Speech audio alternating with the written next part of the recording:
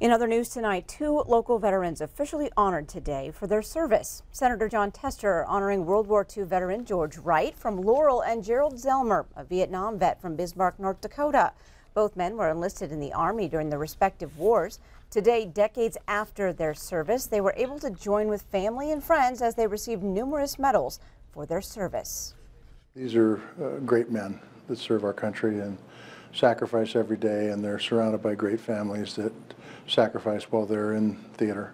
And then they come back and they help make this country great domestically. So these are great people that I am put in a position to make sure that we set the record straight and they're given the commendations that they've earned. And Senator Tester has given hundreds of medals to Montana veterans as a thank you for their service.